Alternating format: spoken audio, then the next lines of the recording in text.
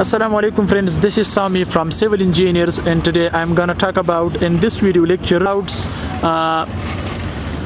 about its spacing, dia of steel bars and dimension of this girder, its flange, top flange, bottom flange, its whip, right, and also about its tendon and also its sheet pipe, that why we provide sheet pipes especially for the bridge. So let's start. What's new in this?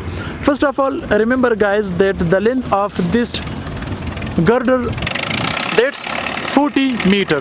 Okay, it's 40 meters. Now the height of this girder is, you can see height of this is 2.4 meter, right?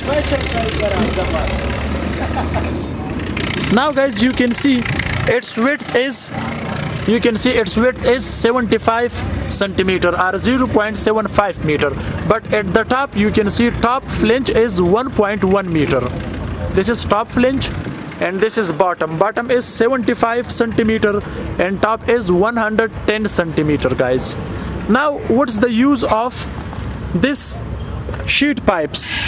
What's the purpose of these sheet pipes? Remember guys that when they complete the concrete, okay, when they complete it from the concrete, okay, like this, you can see this is complete girder, okay, when they complete it, okay, so after this they will put reinforcement in these for the stressing, and they will use here 15 numbers of steel bars, which dia should be 12.7 millimeter, okay, and after 28 days when they do the formwork of this formwork for concrete, and after this they will do its stressing after 28 days when they complete its strength, okay, when they gain its complete strength, after this they will do the stressing, okay. Now you can see this, these are the pipes. These pipes are called in technical terms sheet pipes, and using steel reinforcement, okay, for stressing. And this is called trumpet cone, okay, trumpet cone. You can see here are 5 tendons. This is called tendon, 5 tendons, but they will remove this formwork, okay, so it's formwork. Now you can see. Now come to its reinforcement details. Here total numbers of steel bars are, you can see here are 8 numbers of steel bars guys, you can see, and the dia of each steel is 25 millimeters. 8 numbers of steel bars are used here, but after 6 inches you can see 6 inches, this is 20 millimeter die of steel. But here at the whip, okay, so this is slope, you can see here, this is slope, this is, it's called end block and reinforcement details, okay, but I will also discuss this in full girder, okay, in complete girder.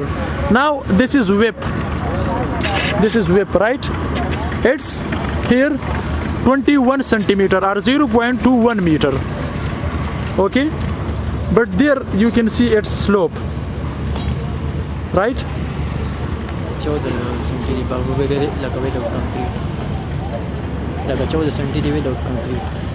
Okay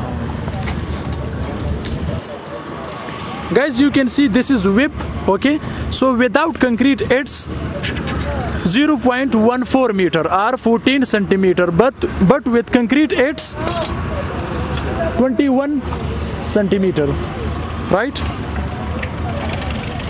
and the length of this girder is 40 meters, right. This is the other girder, but it's not completed, okay, but this one is completed girder, you can see. So now what is the purpose of this polythene sheet in its concrete cover? You can also see its concrete cover, okay. Remember guys that its polythene sheet is used, okay, so it will not fix with this concrete, you can see, with this surface, okay, right, so therefore they use, so it should be not fixed with each other, this, right. Now you can see this is concrete cover, but this is 2-inch concrete cover for this, for this girder, okay, it's 2 inches concrete cover, you can see concrete block. This is the other one, you can see this is concrete block.